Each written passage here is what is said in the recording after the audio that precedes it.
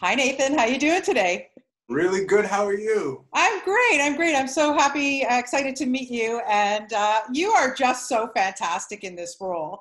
And I want to ask you because you go in for an audition. I need to know how you convey somebody who's not going to talk, somebody who's completely, costumed up. What's your secret? Okay, so I did my research and I realized that Noir was a masked character. And so what I tried to do is I tried to physicalize his responses, in moments that were appropriate, in the script. So I auditioned with an A-train scene and a deep scene. Okay. And I tried to bring to life what he was feeling or what, the characters were feeling through my body. So there was an undertone of physicality to the audition. Right. And that's how I communicated, like, this is how I will express myself in the suit. Yeah, and I can imagine, and you do a fantastic job at it because it's honestly, I don't know if I could be in that all day shooting. You have the mask on and everything. How do you communicate with your co-stars? Like, I think you guys probably have way too much fun behind the scenes that we don't get to see. It's so much fun. What's funny is, like, the first time I met Erin, I was in the super suit and I decided to just, like, play into a little. So she came up and I was just, like, totally still. And she's like, "Hey, nice to meet you." And I'm like, she's like, "Okay, you're freaking me out here." But it's fun because, like, they can hear me, so we can Yeah, talk. yeah. But it definitely, adds another dynamic on set. And yeah, It's we just, interesting.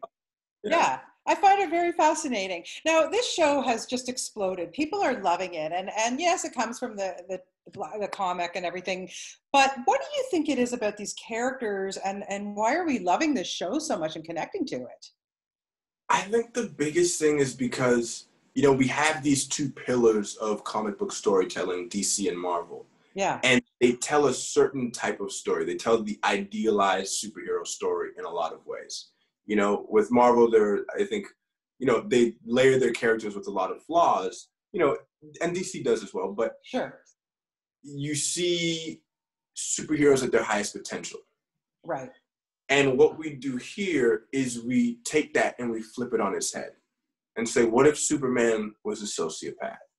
What Yeah, if superheroes weren't working for the highest good, but for yeah, corporate? And I think it's those questions that really reflect, the society we live in and get us to take a deeper look at the dynamics that exist within society and ourselves. And it's because we offer this darker, grittier, more unpleasant psychological look, at superheroes and, that mythology that people really gravitate towards it. yeah. I think you're right. I think you're right. And I wanted to know how you prepared for it, especially for the action and yeah. There's violence and there's all this stuff going on. So how do you not just prepare physically but mentally to play a guy like this? It's funny because I think, mentally, it's you just what you do as an actor sometimes is you tap into different dimensions of yourself and you just heighten them and you take them to an extreme. But for me, I grew up and I did Taekwondo from the age of 6 to 16.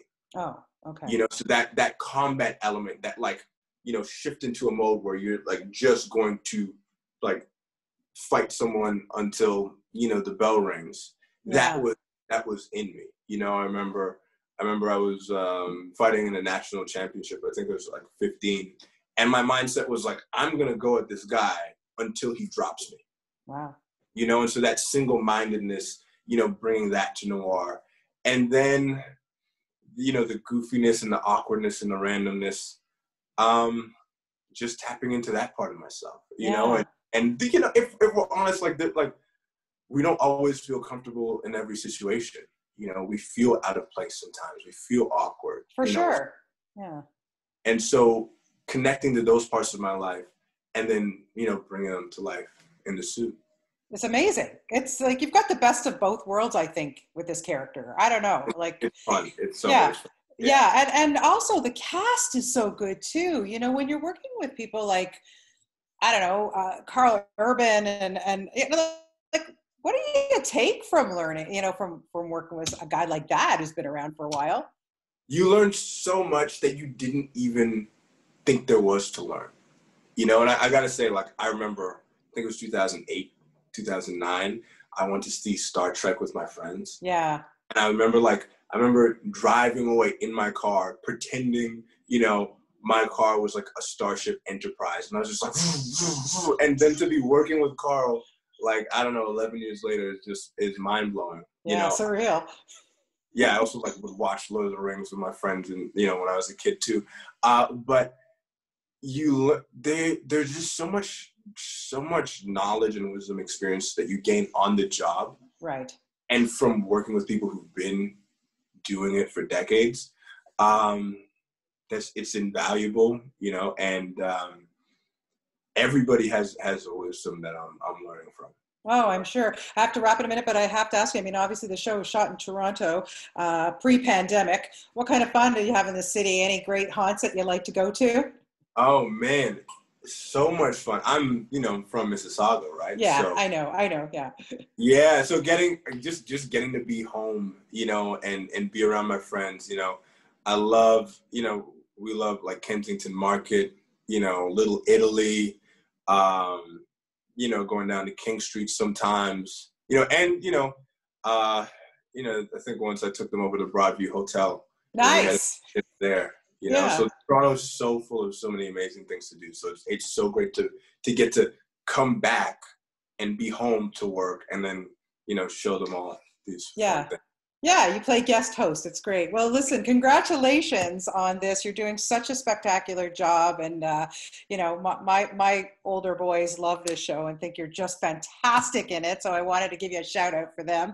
And just so wonderful to have the opportunity to talk to you today. And fingers crossed for season 3. Yeah, it's gonna be crazy. Thank you. Thanks, Nathan. Nice to meet you. Bye-bye.